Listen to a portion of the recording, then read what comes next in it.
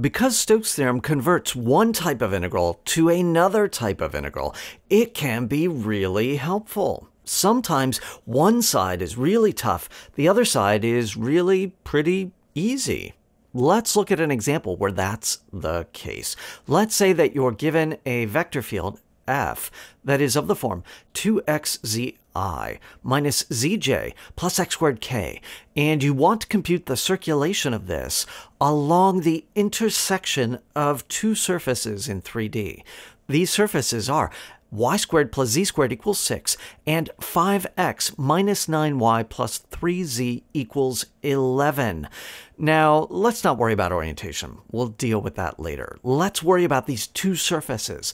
The first one, y squared plus z squared equals 6, that's a cylinder that opens up along the x-axis. The second surface is clearly the equation of a plane that cuts along some skew direction.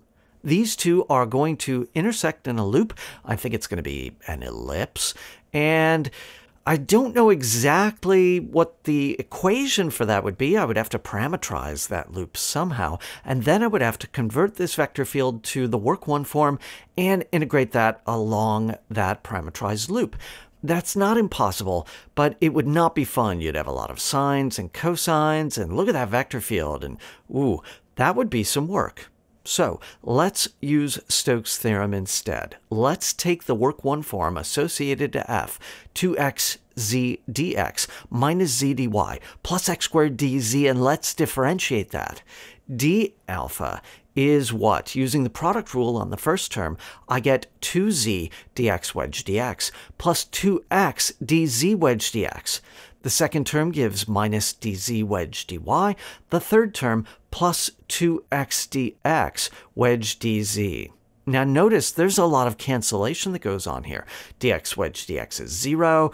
dz wedge dx is minus dx wedge dz, and those guys cancel. And in the end, I am left with d alpha being dy wedge dz. That's really simple.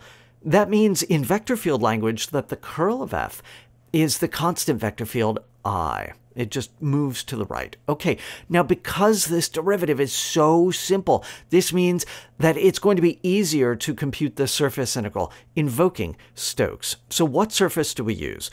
The natural choice is that flat surface that is given by the intersection of the plane with the interior of that cylinder. So I have this flat elliptical disk.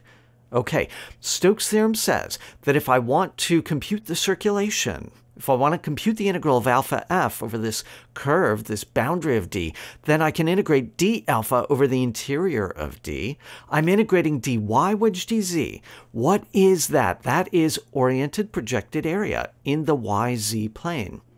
Now, since the cylinder opens up along the x-axis, that means it's exactly the cross-sectional area of that cylindrical disk. The cylinder has radius square root of 6, so that area is 6 pi. Oh, I got to be careful here. It's plus or minus 6 pi, depending on orientation. Now, I said we weren't going to worry about orientation, but eventually we do. So what do? How do you relate the orientation of the surface to the orientation of the boundary curve? This is a little bit tricky. You have to be careful. Most students find using the right-hand rule is a good rubric for coming up with the induced orientation on the boundary curves, given an orientation on the surface in the form of a normal vector, a vector that points up from the surface in some direction. If you are careful, if you use your right hand, then it's not so bad to figure out the relationship between the surface orientation and the induced boundary orientation when you're in 3D. I recommend doing a lot of practice on this front.